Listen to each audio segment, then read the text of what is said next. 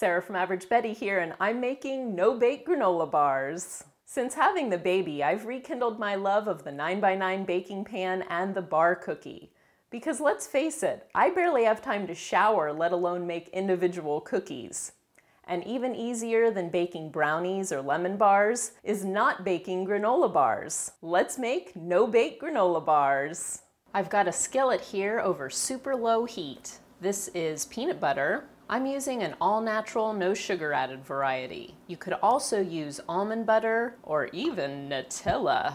This is honey. Oh, honey. You could also use agave nectar or a combination of the two. Stir these together until they're melted. Here are my oats. They're old-fashioned. You can stop right here or add a few other ingredients. They're your No Bake Granola Bars. For this batch, I'm going with some milled chia seeds, chia. These are chopped dried cranberries and some chopped semi-sweet chocolate pieces.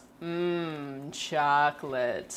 Work quickly and get that all good and combined. Here's my beloved 9x9 baking pan, and here's some parchment paper. Here's the peanut butter mixture. Spread it around and press it into the bottom of the pan, like so.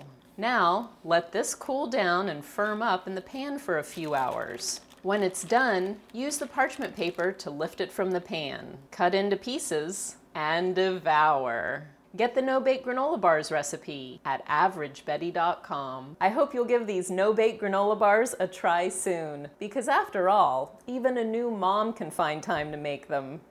Thanks for watching and subscribing. See you next time. No Bake Granola Bars.